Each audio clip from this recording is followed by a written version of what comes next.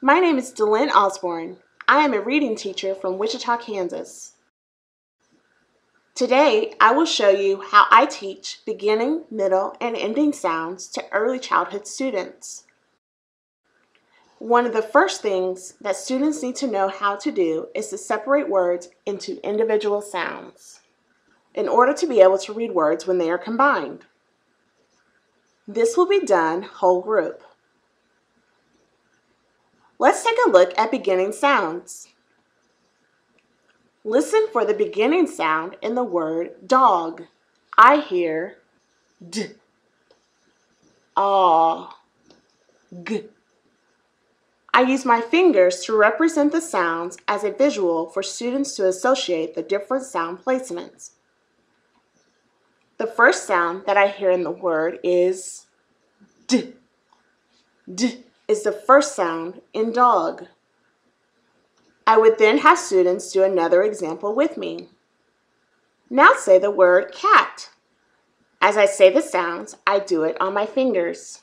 The sounds in cat are k, a, t. Students say the sounds with me and do it on their fingers. Do the sounds with me. K, a, t. Then I ask again, what was the beginning or first sound we heard in the word cat? When asking the last question, I would point to the finger representing that sound. Students should respond with k. We would do this together with several words until the students have learned how to name the beginning sound. I would do a whole lesson with beginning sounds. Then in another lesson, I'll use the same technique for ending sounds. I would say, let's look at the word bat. Say bat. What are the sounds we hear in bat? And the students would say, b, a, t. Then I would ask, what is the last sound we hear in bat? And I would point to the finger representing that sound. Last, we do a lesson focused on middle sounds. Middle sounds can be the hardest for students to recognize, but I use the same process to teach them. I would say bug. What are the sounds we hear in bug? And the students answer b, g, and use their fingers to represent the sounds. As I point to the finger representing the middle sound, I would ask, what is the sound that we heard in the middle?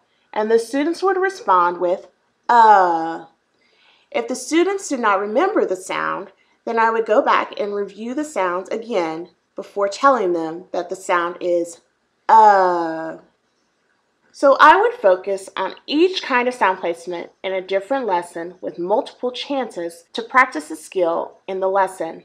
The visual of the fingers helps students to see the placement of the sounds.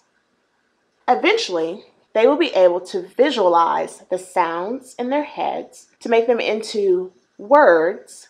This skill of visualizing the placement of sounds will help them to write the words. So that is how I teach beginning, middle, and ending sounds to early childhood students.